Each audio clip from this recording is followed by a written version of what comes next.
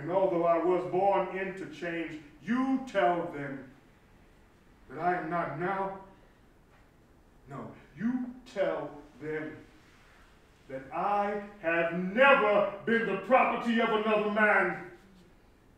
And I ask you this, so that when I am gone from here, my name, my voice, my story does not die. It's interesting that for the first time in my life, my 55 years, we have people who are saying, no, we don't want the truth. Lie to us, right? And I think that's a very odd place to be for a nation that considers itself to be powerful, to be moving forward, to be leading the world, to say, I don't want to examine my own story because it makes me look bad. Whereas I think at some point we were saying we have to look at our own story and own our bad parts so that we don't continue to be that person and we can show that we're evolving, right?